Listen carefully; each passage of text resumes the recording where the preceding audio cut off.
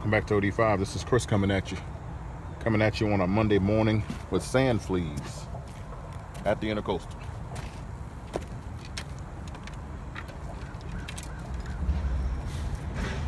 All right, I've been away for a couple of days, had some business to take care of,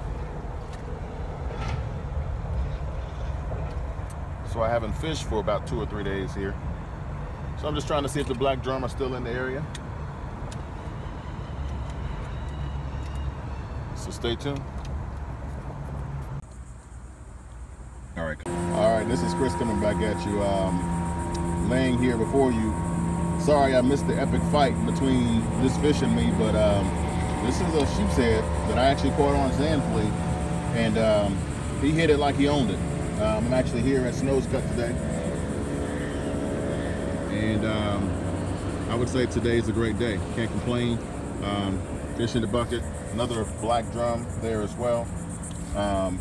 Just met a couple of guys that watch my channel, so life's good. What are you gonna complain about? And you see some serious teeth in the mouth of here.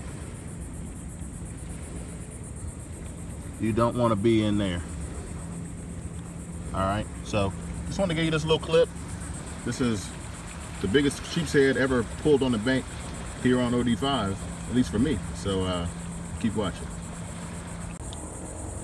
All right, so we continue in this video here. I'm actually giving a quick shout out to Jim River Gear. He's a YouTuber as well. American-made fish stringers here. You can see I'm actually getting ready to put this one into use.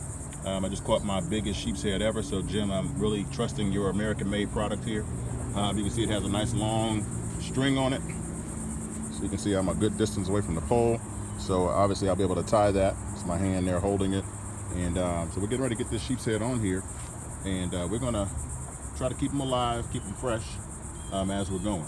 So keep watching, and as always, thanks for watching. Stay tuned. Stay tuned. All right, so here we are on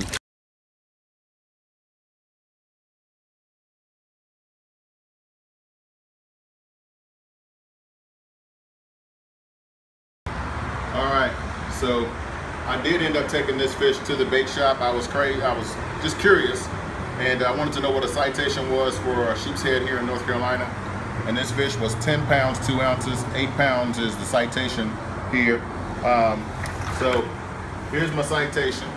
And basically the fish was 10 pounds, 2 ounces, 24 inches long, and 22 inches in girth.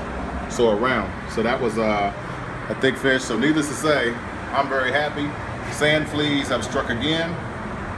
I wasn't even fishing for sheepshead today, but here we go.